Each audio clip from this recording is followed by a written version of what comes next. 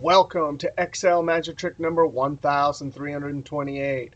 Hey, if you want to download this Excel workbook, Excel magic trick 1327 to 1328, start or the finished file so you can follow along, click on the link below the video. Hey, we got a great video here. We got to see how to do case-sensitive filtering, adding, and counting with Power Query. Now, I've already done a couple videos on case-sensitive adding and counting. Here they are over here. And we did this with a formula. We simply use the exact function. Now, the exact function checks whether two items are exactly the same, and it's case sensitive. So that's the formula for counting.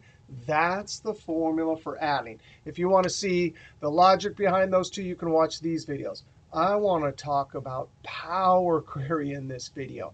Now, before we jump over to Power Query, we're going to actually have to convert this to an Excel table because you can't bring it into Power Query without having your data set as an Excel table. Now, with a single cell in the table, we go up to Insert Table, or we use the keyboard Control-T.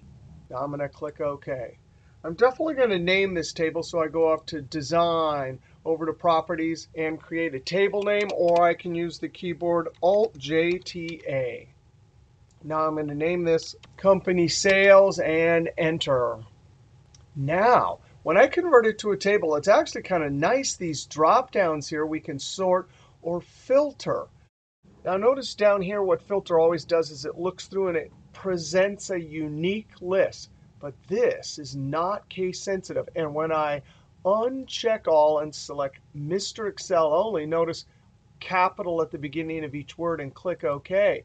It's going to show me all the Mr. Excels because it's not case sensitive. So in an Excel spreadsheet, filter is not case sensitive. Control Z. Now let's bring this into Power Query and see if we can filter, create this count report and this sales report. Single cell in your Excel table, data, and get and transform is Power Query. Now, in earlier versions, 2013 and 10, you actually have to download Power Query, and it's a separate tab. But in 2016, here it is, built in. From Table is the button we want when we want to get an Excel table into the Power Query editor. Or you can use the keyboard Alt-A-P-T.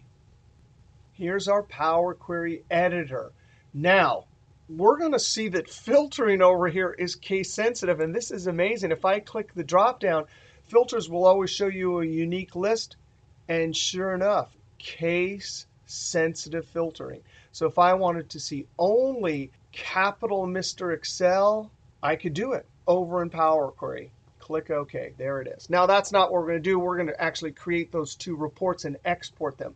So I'm going to unfilter everything, select all, click OK. Now, anytime we're doing counting or adding with conditions or criteria, over in Excel, we either do an array formula like we had to do if we have special criteria that count ifs and sum ifs can't do, or we use count ifs and sum ifs. But over in Power Query, this is more like Access or structured query language.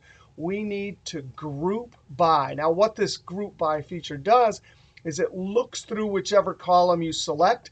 It will instantly show you a unique list of the items here, and then it will do some calculation either on the actual column for counting or on the sales where we would add. So the first report we want to do is the counting report. So I select that column, group by. I want to group by company. Count is a good column name. And we want to count rows. Notice there's not a count there because it will automatically count how many rows based on the unique criteria. So when I click OK, there is our report. I'm going to close and load to. I want to load this as a table. I want to put it on this existing worksheet. I'm going to highlight this, and I want it in cell D15. So I'm going to type D15. Click Load. And there is our report. Now, I actually forgot one step, so I want to come over here, right-click down to properties because I actually want to give the query and the actual table that was exported a different name than company sales. That company sales was the name of this table. So I'm going to call this something like company case sensitive count. Click OK. Now we have the query name over here. And actually, if we were to look up in the table tools, because our report that was loaded got loaded as a table, and there is the name. Now let's go up and create our second report for adding. Click in a single cell, Alt-APT, select company column, group by. We still want to group by company. We definitely want to call this something like total sales. We don't want to count. We actually want to sum, which will give us access to this dropdown, and we can say which column. We definitely want to sum by sales. So group by is like countifs in the last example. Here it's like sumifs, or in Access or SQL, it's group by with some aggregate calculation. When I click OK, there is our report. I'm going to come over here and name this company case sensitive total sales and enter. Now I can load this, close and load to table on an existing sheet. I want to put it in cell A15. So I'm going to come over here, A15, and click load. And just like that, with Power Query, we have performed adding with case-sensitive criteria, counting with case-sensitive criteria, and we saw that internally in the Power Query user interface, we had the ability to filter. All right, we'll see you next trick.